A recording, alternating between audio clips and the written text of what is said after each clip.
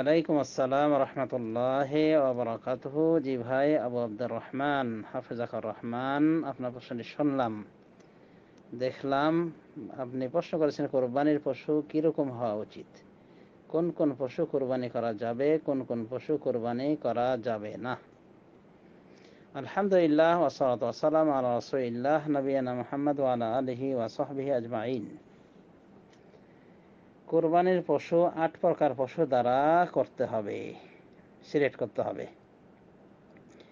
এই 8 প্রকার পশুর কথা মহান রব্বুল আলামিন সূরাতুল আনআমের ভিতরে উল্লেখ করেছেন। নর মাদি সহ 8 প্রকার পশু হয়। এই পশুগুলি হলো উট, গরু, বকরি বা দুম্বা, ভেড়া। এগুলি নর মাদি মিলালে 8 প্রকারের পরিণত হয়। তো এই 8 প্রকার পশু দ্বারা বিল ইজমা কোরবানি দেওয়া শরিয়া সম্মত। তবে শর্ত হলো এই পশুগুলি যেন কোরবানিতে বাধা হয় এরকম আইব, এরকম দোষ মুক্ত হয়, এবং এই পশুগুলি যেন দন্ত গজায়, মানে নতুন দাঁত ওঠে, এবং এই পশুগুলিকে যেন বৈধ মালিক জবাই করে। তার মানে অবৈধ মালিক যদি পশু জবাই করে সেটা তার কোরবানি বলে গণ্য হবে না। যেমন কেউ চুরি ডাকাতি করে নিয়ে বিসমিল্লাহ আল্লাহু আকবার বলে কোরবানি দিন জবাই করে দিল, হবে না আর কোরবানি। তো বলা যায় এই কিছু পশুর ক্ষেত্রে শর্ত, যে এগুলি পশু কোরবানি চলবে আর এগুলি চলবে না। আর আপনি প্রশ্ন করেছেন কোন পশু কোরবানি করা যাবে, কোন পশু কোরবানি করা যাবে না। হ্যাঁ, যে পশু কোরবানি করা যাবে সেটা জানলেই আমরা বুঝতে পারবো যে অন্যগুলি যাবে না। তো 8 প্রকার পশুর কথা আল্লাহ রাব্বুল আলামিন বলেছেন, এর বাইরে গেলে ইখতিলাফের শেষ নাই। যেমন নীল গাই দিয়ে কোরবানি করা যাবে কিনা, আল হাসান বিন সালেহ একজন ইমাম, তিনি বলছেন জায়েজ আছে। হরিণ দিয়ে কোরবানি করা যাবে কিনা, কেউ কেউ বলছে হ্যাঁ জায়েজ আছে, বকরি ছাগলের মতো। কিন্তু ইখতিলাফের শেষ নাই, ইখতিলাফ রয়েছে, কেউ বলছে যাবে, কেউ বলছে যাবে না। অধিকাংশ উলামায়ে কেরাম বলেন যে যাবে না। আসলে কোরবানির যে পশু, এই 8 প্রকারের সীমাবদ্ধ থাকা উচিত। এটা বিল ইজমা এই পশুগুলি দ্বারা কোরবানি করা যাবে, এর বাইরে গেলে ইখতিলাফ। এমনকি মহিষ গরুর ভিতরে গণ্য কিনা, এখানে হালকা ইখতিলাফ বিরাজ করছে। কারণ মহিষ রাসূলুল্লাহ সাল্লাল্লাহু আলাইহি ওয়াসাল্লামের জামানায় পরিলক্ষিত হয়নি। শেখ ইবনে উসাইমিন বলেন যে এটা আরববাসীদের নিকটে পরিচিত কোনো পশু ছিল না। আর এর আরবি হলো আলাদা, জামুস বলা হয়। মহিষকে জামুস বলা হয়। জামুস কথাটি কোরআনে আসেনি, বরং আল বাকার এসেছে, বা আল বাকারাহ এসেছে, যার অর্থ গরু বা গাভী। তো এখানে হালকা ইখতিলাফ আছে। অধিকাংশ উলামায়ে কেরাম, অনেকে আবার ইজমাও বলেছেন যে মহিষ দ্বারা কোরবানি দেওয়া জায়েজ আছে। তবে কিছু ইখতিলাফ আছে, সেটা বুঝতে পারা যায় উলামায়ে দ্বীনের কথা এ বিষয়ে মন্থন করলে। যে পশুগুলি কোরবানিতে বৈধ নয় সেই পশুগুলি তো বুঝতে পেরেছেন আশা করি। যেমন মুরগি দিয়ে কোরবানি দেওয়া জায়েজ নাই। অনুরূপভাবে বন্য যেগুলি শিকারযোগ্য প্রাণী, সেগুলি দিয়ে কোরবানি দেওয়া বিতর্কিত, যদিও খাওয়া হালাল।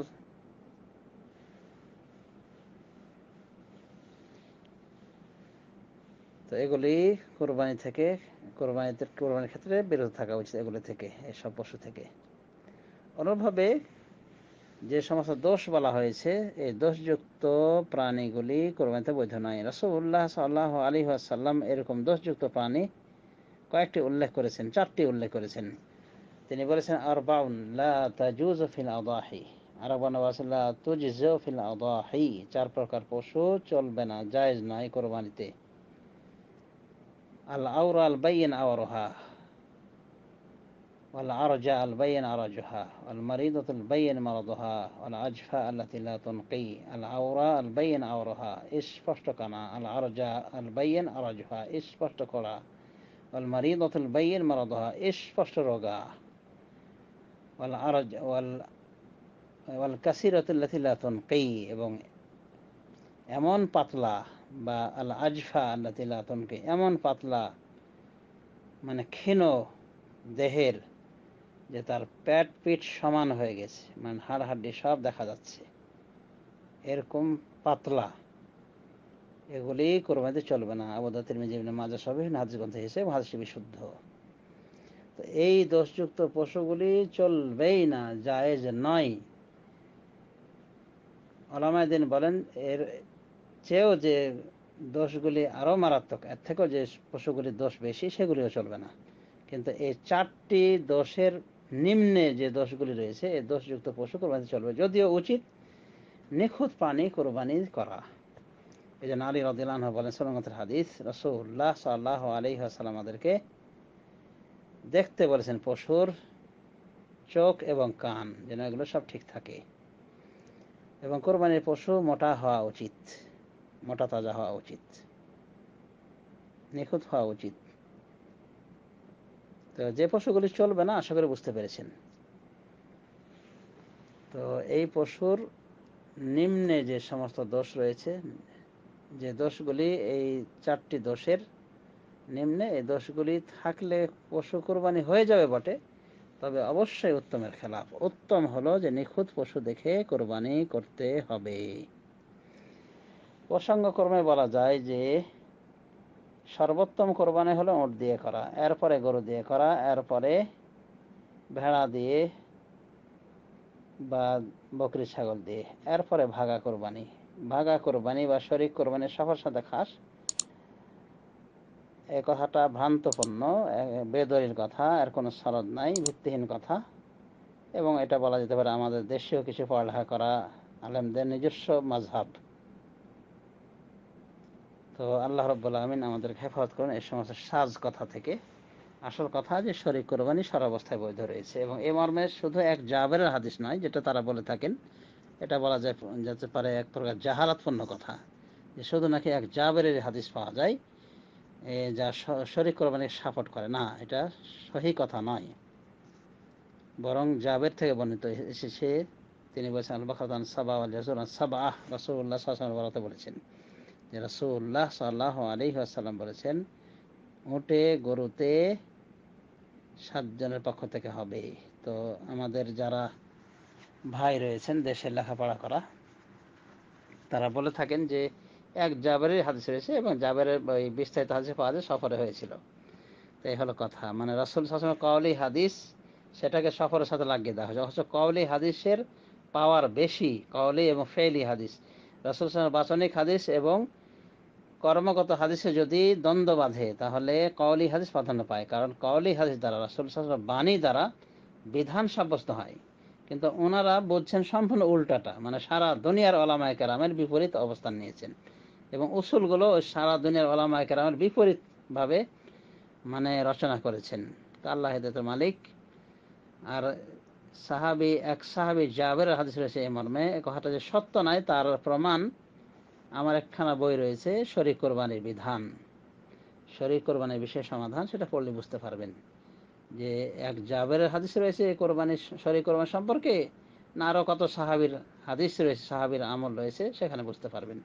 যেমন ইবনে মাসউদ রাদিয়াল্লাহু তাআলা আনহু থেকে বর্ণিত রয়েছে, তিনি বলেন রাসূলুল্লাহ সাল্লাল্লাহু আলাইহি ওয়াসাল্লাম বলেছেন, আল বাকারাতু আন সাবআহ ওয়াল জাযুর আন সাবআহ ফিল আদাহি, গরুতে এবং উটে 7 জনের পক্ষ থেকে কোরবানিতে চলবে। এই হাদিসটিকে ইমাম তাবরানী তার মাআজেম গ্রন্থে বর্ণনা করেছেন, এবং আল্লামা নাসিরুদ্দিন আলবানী সহিহুল জামিতে সহিহ বলেছেন। আনাস থেকে বর্ণিত হয়েছে, তিনি বলেছেন জাসুর আন সাবআহ, উট 7 জনের পক্ষ থেকে। অনুভাবে আলী রাদিয়াল্লাহু তাআলা আনহু থেকে বর্ণিত হয়েছে, হজ্জা বিন আদি বর্ণনা করেন যে আলী রাদিয়াল্লাহু আনহু বলেছেন গরু 7 জনের পক্ষ থেকে, সুনান গ্রন্থের হাদিস। মুসনাদ ইবনে আবি শাইবা মুহাল্লা বিন আসার এসেছে সাহাবায়ে কেরাম 7 ভাগে তারা কোরবানি দিয়েছেন, এবং 7 ভাগে তারা কোরবানি দেওয়ার পক্ষে ফতোয়া দিয়েছেন। এগুলো বিস্তারিত দেখার জন্য আমার ওই ছোট পুস্তিকাটি দেখবেন, এবং আলহামদুলিল্লাহ এই পুস্তিকাটি যথেষ্ট গ্রহণযোগ্যতা অর্জন করেছে। যেমন সৌদি আরবের অবস্থানত একজন বরেণ্য দায়ী শেখ মতিউর রহমান আল মাদানী হাফিজাহুল্লাহ, তিনি এই বইটির ভূয়সী প্রশংসা করেছেন এবং পড়ার পরামর্শ দিয়ে থাকেন। তো এই বইটি দেখলে আশা করি শরীক কোরবানি বিষয়ে ভ্রান্তি সর্বপ্রকার সংশয় নিরসন হয়ে যাবে ইনশাআল্লাহ। আল্লাহ কুল্লাহ হাল, এই ছিল কোরবানি বিষয়ে কিছু কথা, কোন পশু চলবে কোন পশু চলবে না, এবং সাথে শরীক বিষয়ে কিছু বোনাসযুক্ত কথা বলে দেওয়া হলো। হাদা ওয়া সাল্লাল্লাহু আলা নবিয়িনা মুহাম্মদ ওয়া আলা আলিহি ওয়া সাহবিহি আজমাইন। ওয়াসসালামু আলাইকুম ওয়া রাহমাতুল্লাহি ওয়া বারাকাতুহু।